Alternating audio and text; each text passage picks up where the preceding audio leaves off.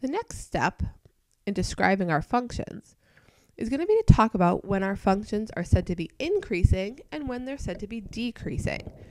This is going to become the underlying premise of a lot of analysis that we do later graphically in this calculus course. So this is a first step to laying the foundation for our graphical analysis. So in calculus and in mathematics, a function is said to be increasing if the values of the dependent variable increase as the values of the independent variable increase. So what does that mean? One of the key things here is that we're talking about what happens as the independent variable increases. So for the sake of discussion, let's consider the independent variable to be x. So we're talking about what happens as the x values go up. As the x values go up, the y values go up. That's what it means to be increasing. Consider a graph. Think about what you think an increasing function would look like. Got it? Okay, well now I'm going to draw one. Here, we read a graph from left to right. So if we're talking about what happens as the x values go up, we're talking about what happens as we look from left to right. And as we look from left to right, we can see that the y values are going up. So therefore, that function is said to be increasing. There's a lot of different ways that functions can increase. They can look like I just drew on the first picture, which is pretty linear. They can be curved in many ways, but as long as they're going up from left to right, then that picture indicates that they're increasing, because as the x values go up, the y values go up. Similarly, a function is said to be decreasing if the values of the dependent variable decrease as the values of the independent variable increase. I want you to notice that this last line is the same as before, because what we're always doing when we're evaluating what's happening is determining what's happening as the x values increase. So for all tests that we do, whether they're on a table or a function or a picture, we ask what happens as x goes from left to right or from small to big as they get bigger. What happens to that y value? If the y values go up, we're increasing. But if they go down, that means that we're decreasing. So here, let's again look at a picture. So again, we're asking what happens as we move from left to right. And you can see that those y values are going down. So that is a decreasing function. And again, it doesn't have to be linear.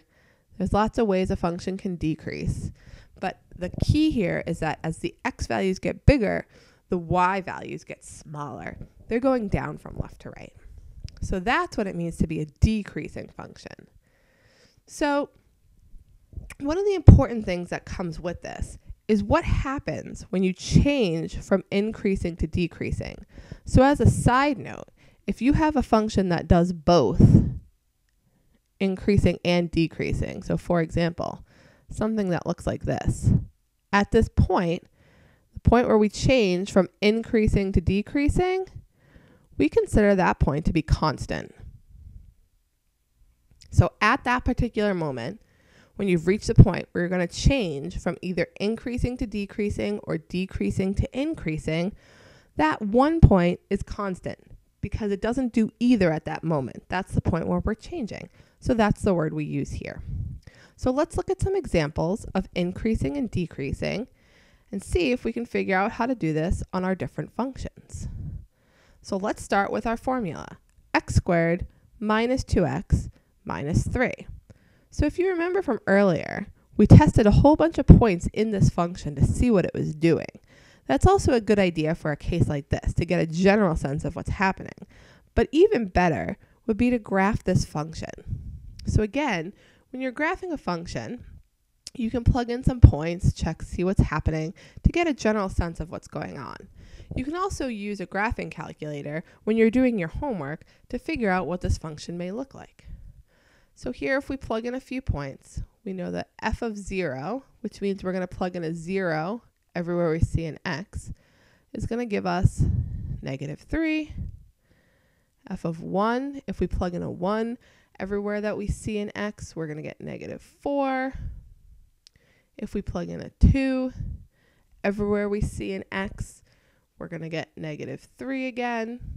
If we plug in some negative numbers here, If we plug in a -1, we're going to get -1 squared, which is 1, plus 2 is 3, minus 3 is 0. And if we plug in a 3 here,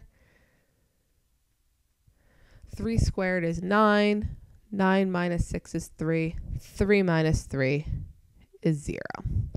So we have a function, and squared functions take on a shape that's called parabolic. Okay, so it's going to look like a U or an upside down U. It's a parabola. And we know that it's going to cross through at -1, x equals -1, and x equals 3. Those are intercepts. So at -1 and at 3, we have our intercepts. And then here, we also have a vertical intercept at -3. So when x equals 0, we're going to cross through at -3. So we'll label that. But we can also see that we go down further than -3. We actually come down to -4, which is right around here. So it doesn't have to be perfect, but it's a basic U shape here. And we know that this continues going up on both sides forever and ever.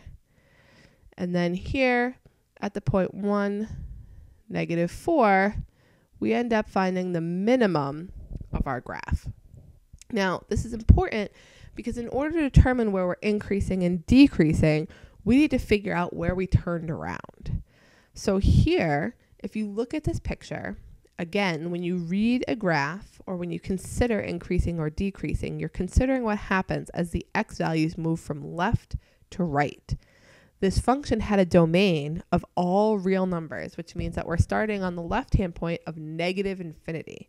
So from -infinity all the way until x equals 1, our function is decreasing because it's moving in the downward direction from left to right.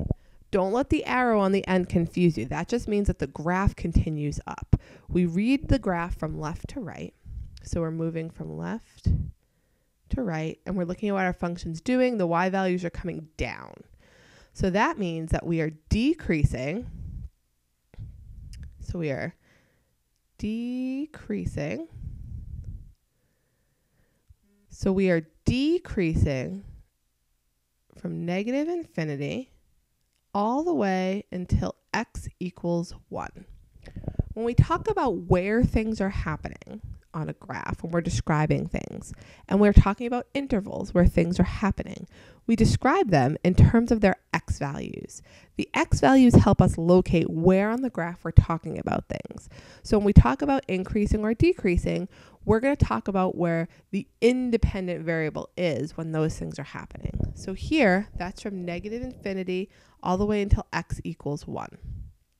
But then at 1, our graph turns around. And as we move from left to right away from 1, you can see that the y values are going up. So that means that from 1 all the way to infinity is where my function is increasing. So I'm going to be decreasing from -infinity until 1 in terms of the x values, and then increasing from 1 to infinity. I want you to notice that I use strictly less than and greater than signs and not equal to. Remember, we talked about how we use strict inequality signs with our infinities. We never use the equal to with infinities. And at 1, at that point, we're constant, which means that at 1, we're not increasing or decreasing, so we don't include it in either of our intervals. So now, let's go ahead and take a look at this on a table. So if we want to look at where a table is increasing or decreasing, again, we're considering what happens as x gets bigger. The way that tables are set up are increasing values of x. So it's already set up for us to analyze where it's increasing or decreasing because the x values are lined up sequentially getting bigger. So what we need to do is we need to consider what the y values are doing. So my first y value is 37, then 27, then 19, then 3. So those values are continually going down. They don't stop and turn around and come back up. They could. We could have parts that were increasing and decreasing. But in this case, these numbers continue to go down. So this function for this table is decreasing everywhere. And we can write that. We can say decreasing everywhere. Okay, so when you have a table, you need to look at the dependent values and see whether they're going up or going down. And that will tell you where that table of data is increasing or decreasing. When we have a graph, we're going to look at the intervals to determine where they're going up and where they're going down. So here, I can separate out the spots where things are turning around, and that will help me define my intervals. So again, I'm going to go from left to right. So the first interval here is going to go from -2 to about -1.1. So from -2 to -1.1, my function is decreasing because that function's moving downward in terms of the y values as I move from left to right. Okay. My next interval, which is going to be -1.1 up to 0, that interval is increasing because it's going in the upward direction as I move from left to right. My next interval, 0 to 1.1, is again decreasing because I'm moving downward from left to right. And then 1.1 to 2, I'm again increasing because I'm moving upward from left to right. So again, I could have used my inequality notation, but I can also use my open parentheses, my open interval notation, to note the same thing. So here again, I'm going to use open parentheses because at the point where I turn around, I do not include that point. So here, I can see the intervals where I'm increasing and decreasing and read them right off the graph. Finally, I want to look at some word problems and determine if I can figure out where they are increasing or decreasing. So let's start with the ice cream shop. Remember, the cost of our ice cream is given by C equals 5 plus 0.25t. And so here, my t values are going to vary from 0 to 10. So if I plug in 0, I get C equals 5. If I plug in 1, I get C equals 5.25. Remember, we did this with domain and range. So then, if I plug in t equals 3, I'm going to get 5.75, so on and so forth. I can see by the setup of this problem that as I plug in various values of t, my c values are going up and up and up. So this function is increasing. Since there's no places where I stop increasing or I start decreasing, I can just say in general that the function is increasing. Similarly, if I come down to my popcorn example, my function was that R equals 6 times P. Remember, R is revenue, the amount of money I take in, and P is the number of popcorn bags that my vendor sells. So here, P can take on integer values starting at 0 and going up to who knows how high, however many bags of popcorn she can hold in a night.